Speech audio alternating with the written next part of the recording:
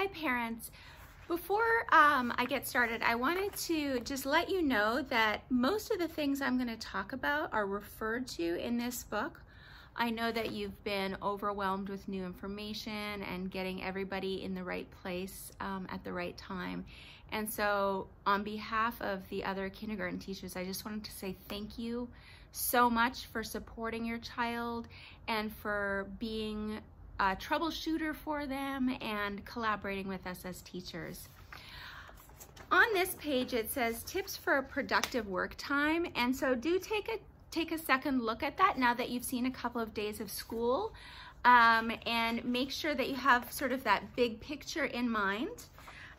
There's also a drawing that suggests how your workspace might look.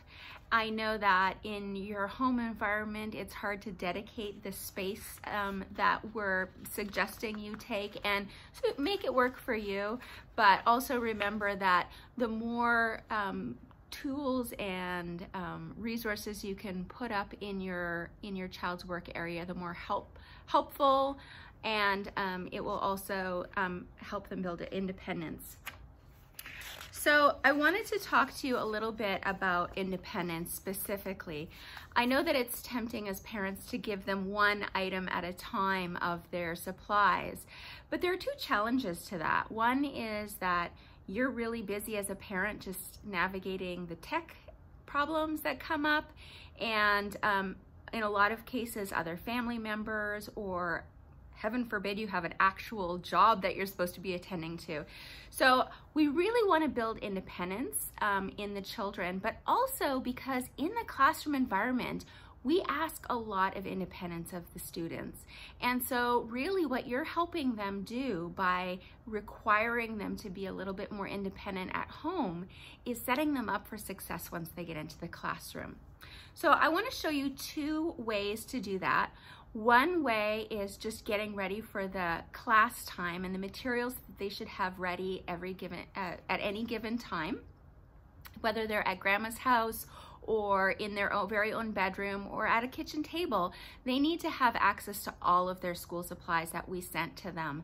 And if you don't have it handy, it can be really distressing for them. So I'm going to make a couple suggestions about that. First of all, let me show you what should be in that bin. In addition to their iPad, which is kind of like their central hub, they should have their tools in this box that we gave them, which you're going to bring back to school when we open up on the physical campus. And in it should be all of those things: scissors, glue stick, dry erase, markers, crayons, Play-Doh, all of those things, so that when we say get this out, they can do that and they don't have to go hunting for it. The other thing that's really important for them to have, and here I put it in a Sterilite box that I just happened to find in the classroom, their writing folder, stocked of course, their morning meeting folder with their weather cards already in there, their word work binder, and their math work. So that stuff should all be together.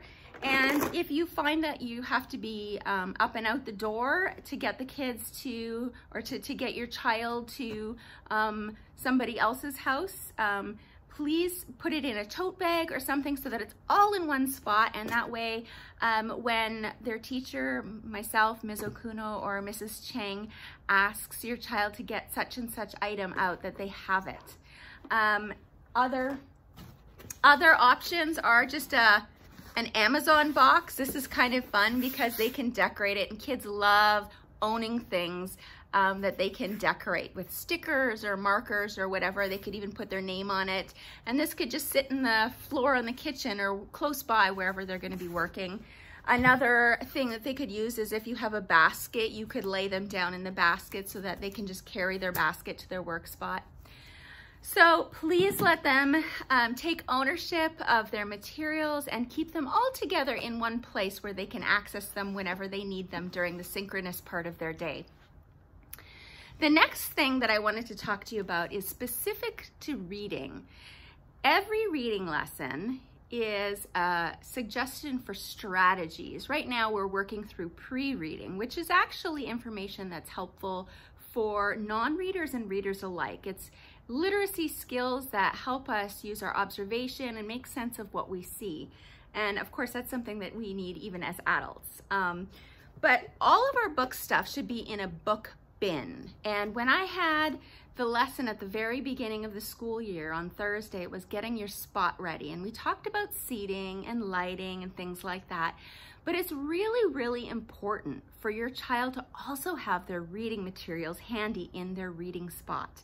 The whole point is that when I'm done my lesson and your child has to go read to self and stay in one place for 10 minutes, that's not the time for them to have to go hunt for their reading materials. So again, just like with your classwork materials, if you could have those things together in a bin, that would be great. This is what we actually use in the classroom. Every student has one like this that they use throughout the year.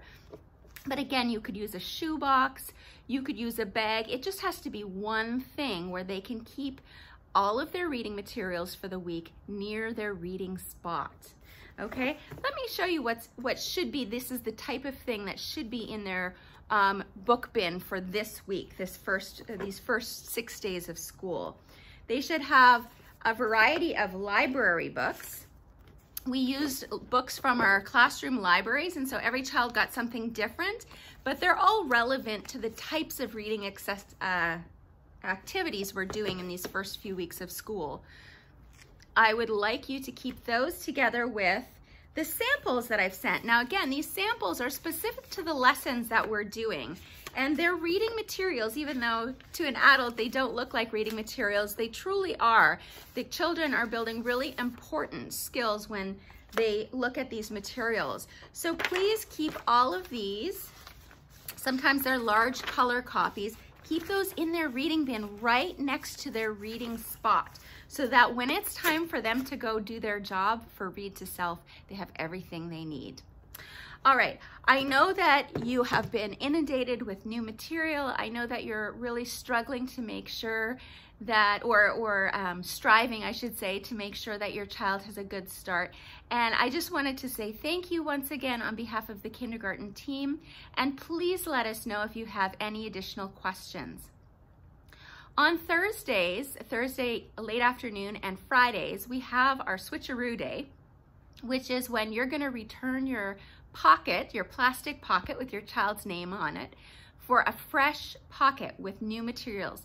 Please, please remember to return not only your child's completed worksheets and drawings, but also to return those library books so that we can sanitize them and get them back into circulation. We do have a finite number of books in the classroom, so we need to make great use of them and hopefully not have them languishing under somebody's couch somewhere. That's another good reason to keep them in a bin, because we really teach the children not to step on books, not to leave books lying around, not to eat or drink around books. So keeping them in a bin will help with that. All right, thanks again. We'll see you soon.